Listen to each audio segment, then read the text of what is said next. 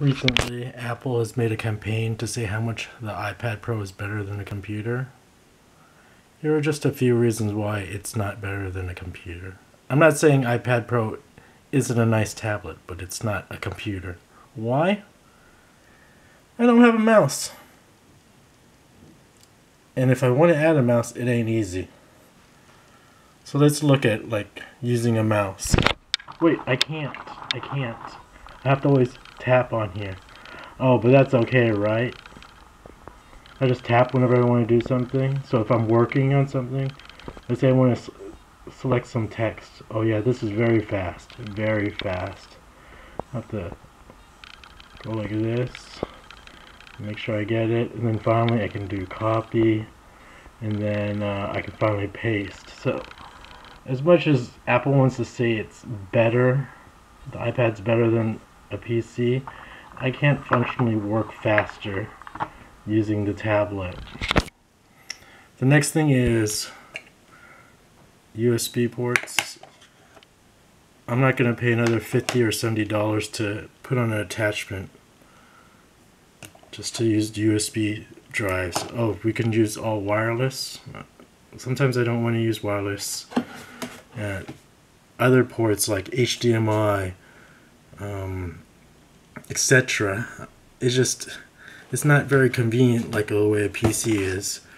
Like over here with this 2-in-1 convertible, I have HDMI, I have USB, pretty much just simple connectors. Even I might have a SD card slot or a micro SD card slot. So finally, the split screen that Apple has. Split screen isn't that great. You can see that, so I can make the screen 2/3 or half the size, but I can't even do 1/3 the size on this side. So it's very limited. And then if I want to switch between these two screens, I need a keyboard that has a function key, and this keyboard doesn't have a function key. So if I want to switch when I'm working, I have to tap, tap. So again, this goes back to the mouse dilemma. There's no mouse. So 3 things that are very annoying is split screen, the keyboard, and also USB or other output devices or input devices. So still though, to be on the positive note, an iPad is great for doing simple stuff like internet, checking your email, or going onto YouTube or Facebook, like media consumption stuff. So